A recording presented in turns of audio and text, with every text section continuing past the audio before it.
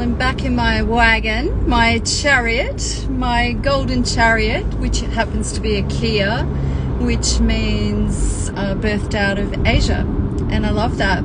I hear so much in my car, and it's not a coincidence. Metal holds memory, if you didn't know. And this car is very sung in, prayed in. I've actually set an intention. All the land reclamation work I've done in this vehicle. And this vehicle, as soon as I get into this car, I start hearing spirit.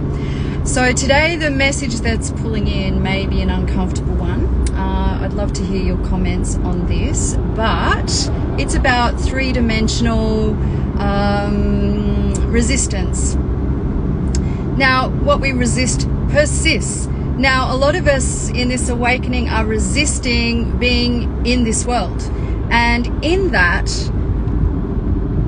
I'm just going to say, you continue that game, because what we are born to do actually is to be a bridge, to be a change, to actually pull heaven into this realm. And I'm learning quite a bit of this from one of my guides, Joseph, who actually changed systematically during his rule in Egypt by working with the system. Now, I'd like you to ponder that because a lot of us in this awakening, we burst into anger, fear, rebellion, and so therefore we resist everything that's systematic.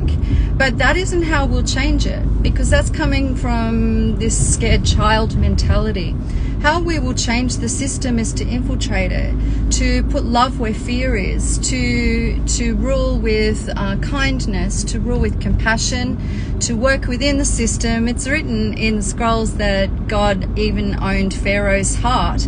So once we can comprehend that everything's working for our good, I have no fear of being within a system or working within a system, or by being the change to the system, by showing the system that I can be trustworthy, that I can do things in a professional way. And I was giggling to myself today in that I feel like I'm being called by Spirit to bring the woo-woo to the corporate world, and that feels really exciting, because when we get into corporate world ruling with fairness and with compassion and with spiritual laws, which is love, can you imagine how quickly the world will shift and change? So I just want to encourage you today to not resist systems, even though they're corrupted at this point. I want you to just stop pushing upon that door.